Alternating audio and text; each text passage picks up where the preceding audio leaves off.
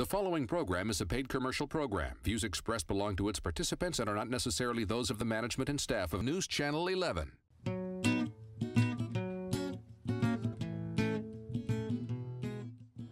Hello, come on in. Let's cook together.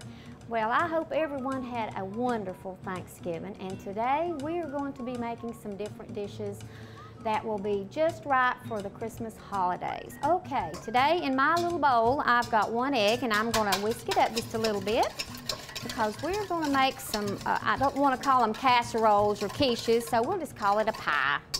So I've got my egg whisk, and I'm going to put my hash browns, which there is 2 cups of hash browns, and that's been seasoned with a little salt and a little pepper.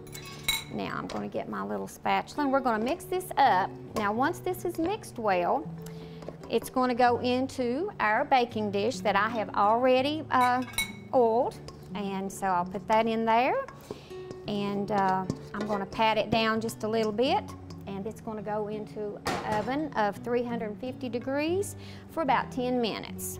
And so it's just really just need to get it a little golden brown on the edges. These recipes that I have been preparing are great for vegetarians, if you're a vegan, or just mix and match. And I'll show you just in a minute what kind of meat that I'm using for mine. Okay, now we'll just pretend that I've got that going into the oven. All right, in my saucepan that I have oiled a little bit, I'm taking 1.5 cups of fresh zucchini. Now you could use any other kind of vegetable that you would like. It could be squash, it could be just anything. All right, I'm also putting 1 green bell pepper and 1/2 of red diced bell pepper. That's going into our skillet. All these ingredients are going to saute for about 15 minutes. So by the time that this comes out, this should be ready to go into this. Now, I'm going to add my salt and my pepper. And today I'm using beef brisket for mine instead of ham or bacon. But you don't even have to use meat if you don't want to. All right, what you will do, you will mix this up. And once it is cooled a little bit, then we're going to add 2 eggs. So I'm going to scramble these just a tad bit. That will go in there. Then we're going to add 1/4 cup of milk. That's going to go in here also. And then also I'm going to add 1 cup of shredded cheese. Now I have cheddar, but you could use smoked cheddar, you could use pepper jack, just anything that you would like. So there's no rule to this dish. So this would all be mixed up together, and then it's going to go into our casserole dish here. And look at the pretty colors. It is just gorgeous, and even when it's sauteed, it is really colorful.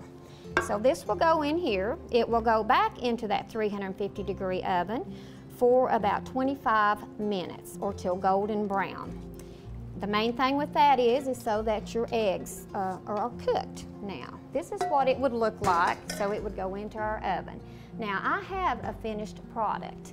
So this is what it would look like when it comes out of the oven. And if you see behind me, I have all kinds of other wonderful dishes. And like I said, I had mentioned a vegan or a vegetarian. This is to give you good ideas for your Christmas holidays. These travel well. They freeze well, even though I don't care much about freezing foods, but you could freeze it a day or 2 ahead and then take it out to take wherever you want.